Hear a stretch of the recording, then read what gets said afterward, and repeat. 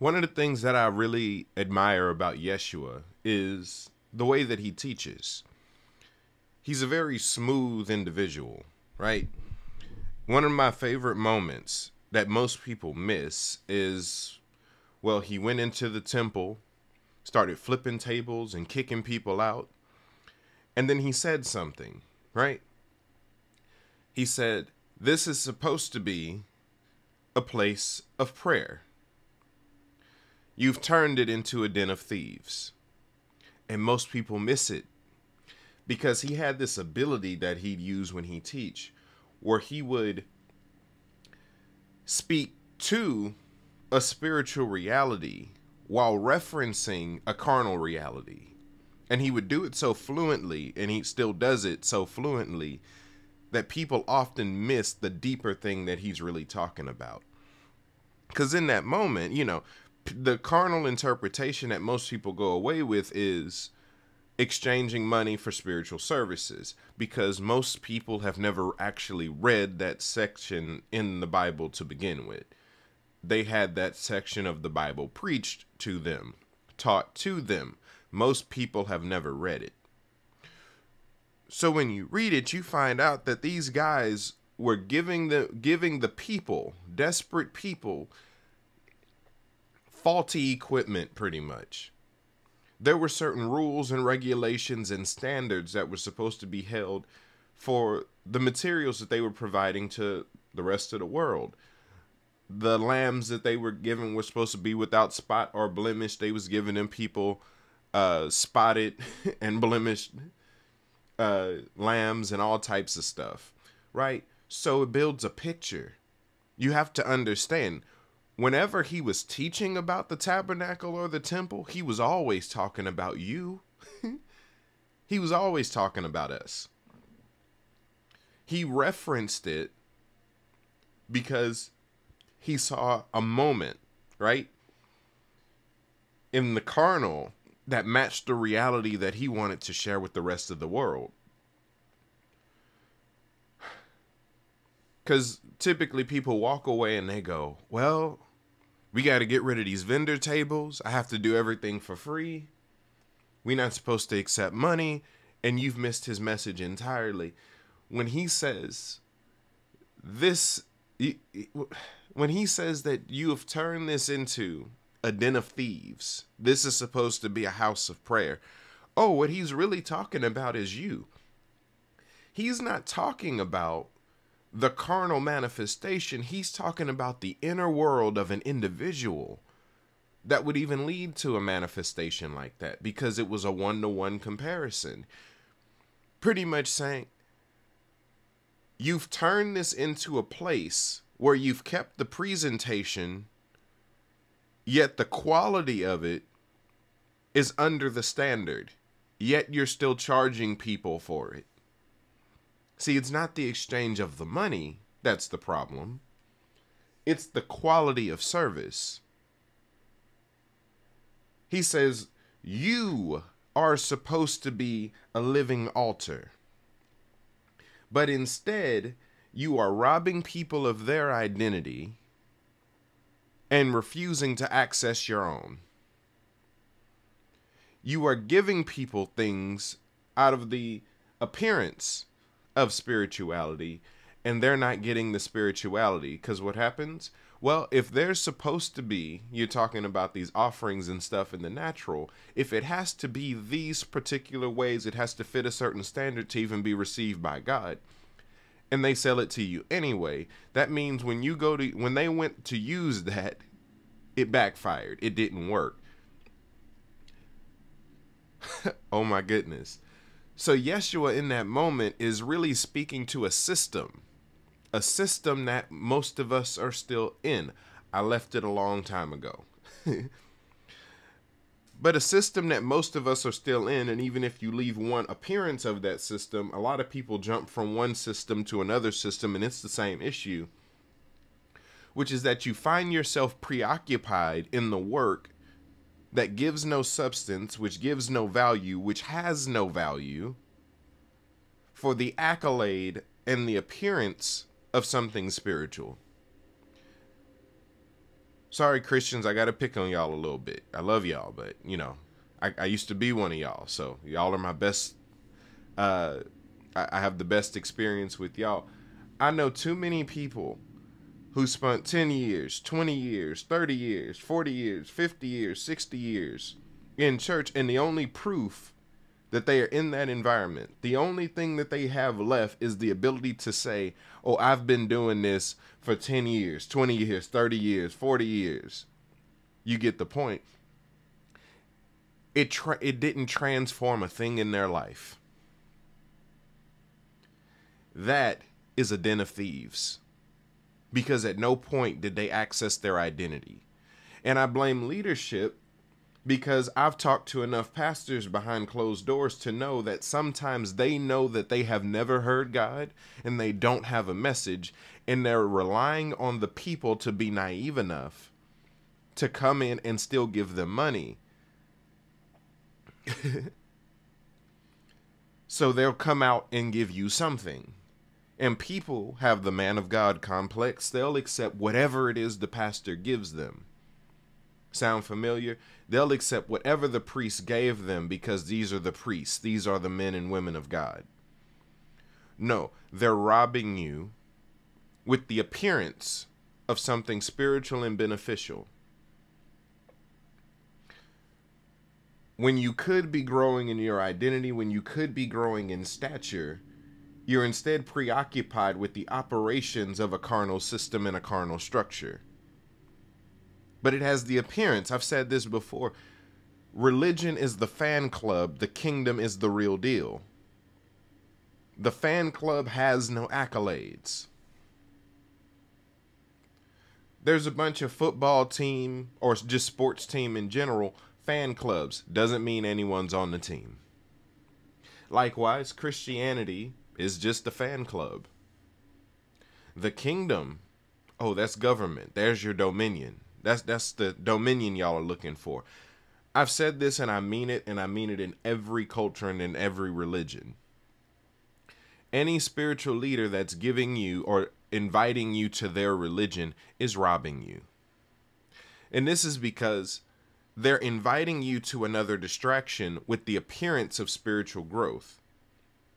And there might be just enough spiritual essence present for you to think that God is moving in a place, that this is where God wants you to be, that this is your calling. You might see enough to where you might gain some aspirations within that system, yet be off track the entire time. You're being robbed.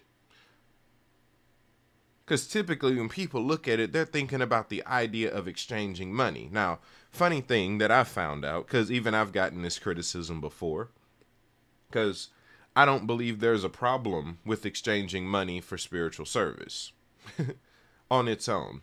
Now, mind you, most of what I do for y'all is free. I have a few things, like I have a school that costs money, and I have an archive that costs money, and that's because Holy Spirit said so, but not here to defend me, just want to talk. I've noticed that people, right, and it's the same idea, it's the same consciousness that deals with this.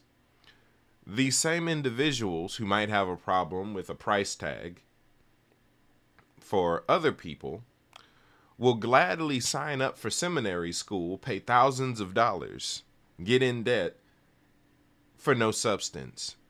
People go to seminary school, they don't come out spiritual, nor do they come out educated, nor do they come out with any form of expertise. Yet, you've gotten thousands of dollars in debt. Den of thieves. Because you didn't even get the spirituality that was on the billboard. People will go to Oral Roberts, not even come out with an anointing to heal the sick. Den of thieves, robbed of any actual quality, given an accolade and an appearance of a thing, having a form of godliness and denying the power thereof. You see what I'm saying here? See, these same people have no problem, right? If you believe that Jesus paid it all, and you shouldn't be paying money for anything, well, make sure to tell your light company that first. You in Texas, tell Energy that first. And then have a conversation with Jesus while you sit in the dark. Money itself isn't the problem. Shoot, even the Bible tells you money isn't the problem. It's what people do for money and what people do because of money. What people do with money, that's the issue. Like, yeah, there's the easy verse I could quote about it's the love of money, not even money that's the root of all evil. Well, that's one part. But it's what people do with it. Money on its own is neutral. It's just a tool. Now, mind you, there are systems with substance in them. I've taken courses in the past that were of substance. I've taken courses in the past. I would love my money back. I've read books that were horrible. I've read books that changed my life. Think about, so those of you who, you might still be in the church system. Think about how long you've been there and how much of that 10% you've been given. And then also think about how much you've actually grown as a spiritual being. And see if it adds up. See, churches don't have, they have a no refund policy, so you can't really get your money back. But, you know, that same money that you've been investing into a system that's not giving anything back to you can be used to invest in your own spirituality, your own growth, your own expertise. You could use that same 10% to better yourself. Because let's go back to talking about this should be like David's tabernacle. This should be a house of prayer. You should be a house of prayer. Well, what's a house of prayer? A house of prayer is a living altar. It's a place where heaven and earth are constantly in interaction with one another. It's a place where you live as an outlet for that which is above to interact with that which is down here in the below. You have the opportunity. You have the opportunity to move through the earth, revealing all the realms of the spirit that you're acquainted with. That's a house of prayer. See, a house of prayer isn't even just a room full of people praying in tongues for hours and hours. And that's amazing. I like doing that too. I recently just hosted 24 hours of prayer. We did some of that. Nothing's wrong with it. But being a house of prayer, because you're still thinking about the building. It's not about the building. You are the building. You are the tabernacle in the temple, the dwelling place, the abode.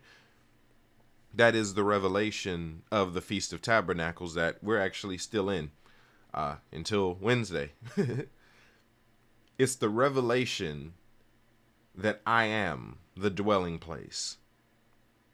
Therefore, all of the things associated with the dwelling place begin to manifest in and around and through you. Not only that, you're a mobile home. That's what makes the tabernacle so beautiful, is that it's mobile. Which means you get to move this altar. You are a mobile altar, changing the world around you as you go into the world. Oh, the worst place for all these tabernacles to be is sheltered up and hidden together behind some walls. You know, getting a light and then putting it under a lampshade. Sounds like Sunday morning, don't it? That's the worst place for people to be, because that's typically the only place that people allow themselves to be spiritual, which means you're only spiritual around other spiritual people, which means all the people whose lives you could be transforming go unchanged because you don't reveal your true nature to the rest of the world, and that's the world that needs it. Robber. Right? Thief, robber. It's a culture of robbing and thievery, and it's ingrained in us. Now, we can be untrained in it. Absolutely. You can get delivered from that. You can be free from that, but you have to acknowledge that you're in it. For a fair amount of people who are going to listen to this, they're going to spend the majority of this session trying to defend their church instead of really evaluate how spiritual they really live their lives. Because I've had pastors tell me, well, I've never heard the voice of God. I don't even think you could hear God. Yet they're preaching every Sunday, which means what in the world are they giving you? The people in the pews believe that God gave him a message. He said, God ain't never talked to me before. So he knows he's robbing y'all, but y'all have a belief. A belief that says this is the man of God. God wouldn't have allowed me to hear him if God didn't want me to hear it. God wouldn't have let me. No. Take some responsibility. You got tricked, and you can choose to leave. You can choose to back out of a system like that. Just as God didn't send you, it doesn't take a special ritual for you to decide not to go back. Because it's all about the quality of spiritual growth that you're getting. If you're in a place and you're in a community where you're being challenged, where you're growing, where you're tapping into the things of the Spirit. And when I say tapping into the things of the Spirit, I'm not just talking about enough to heal the sick, enough to release fire and people fall down, not just enough for you to impart joy and people start laughing uncontrollably. That is amazing. Don't want to stop those manifestations. Let's increase them. Not just enough to quote unquote minister in a service, but enough for you to start to envelop and get comfortable with the fact that you and God are the same thing. That you are both royalty and divinity. That you are a moving altar. That if the earth were a canvas and God used a pen, you would be the point in which the will is written in the natural world. You are the touching point, the Vav, where heaven and earth meet. If you're not tapping into that, because that might have sounded beautiful and poetic to some of y'all, and y'all are like, ooh, I want to use that. I need you to know that. I need you to believe that. I need you to live from that. See, I don't get much from people just hearing me talk, right? I love the results that come as a byproduct of that. Don't be wowed by lyricism and wordplay. A lot of teachers are just good lyricists. They'll say some of the most mundane things, but they'll say it in such a way that y'all walking away talking about, whoo, he sure did preach and he ain't said a word. So don't get wild by wordplay.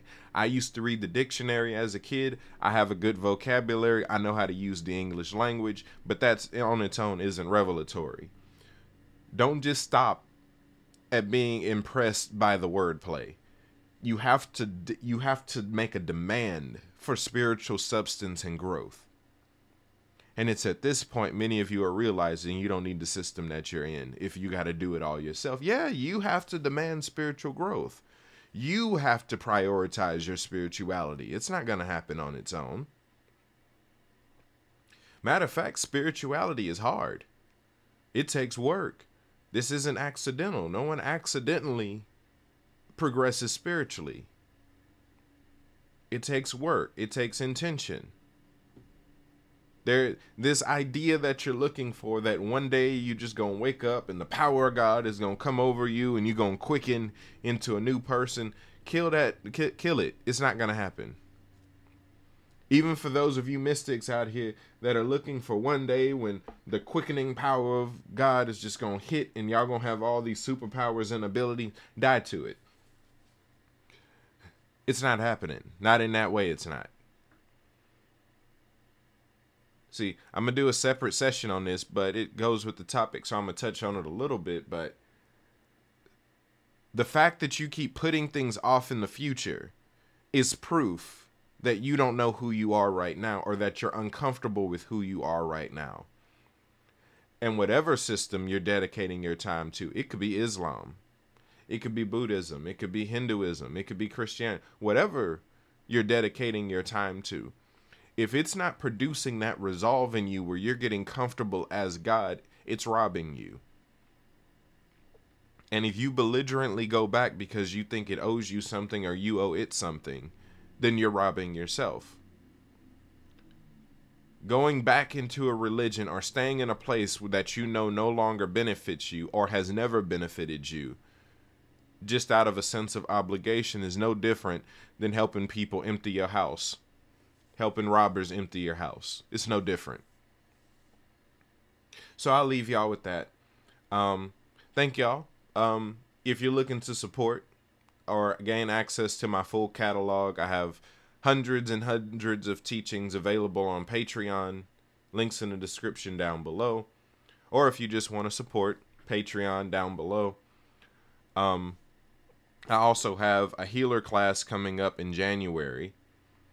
I'm going to be teaching y'all how to heal yourselves, how to heal other people, even getting into the topic of immortality. So if that's something that you're interested in, sign up. It's, well, links in the description down below, but schooloftheempire.com. So yeah, that's it. Until next time, y'all be blessed. Later.